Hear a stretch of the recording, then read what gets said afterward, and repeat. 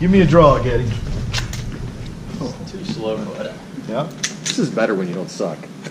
It It is better when you don't suck. Give me one more. Good. Now, work your way back to the holster. Get your flashlight out. Now give me a draw. There's a difference, because we have a flashlight. So we talk about the phone all the time, but the flashlight's an issue too. Why would I use a flashlight? To see? To see is good.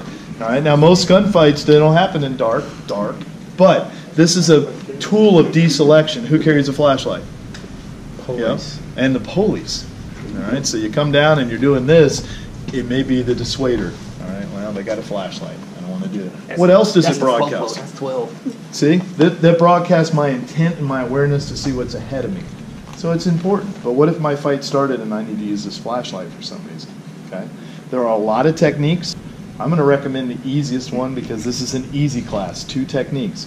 All right. Put it next to your eyes and turn your head and point it wherever you want to. Sorry, man. Yeah, I got you twice. Okay. If I were to use cover like this bag, and I put it here, and for some reason I had to come out around this side, the bag takes most of the light. So simply switch the flashlight to the other side so you can see what it's doing. If I came out this side, I could go over here. So it just nullifies that silly conversation about cover. Okay? You just do this. Pretty simple. Okay? So what I would like you to now do is to get your flashlight up and practice these things. Okay?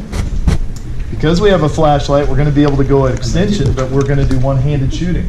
How many of you shoot one-handed often? All right. It's really good for you. It really helps your fundamentals, but it's no fun. How many of you shoot with the other hand?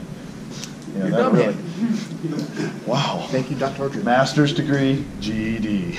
Yeah. All right.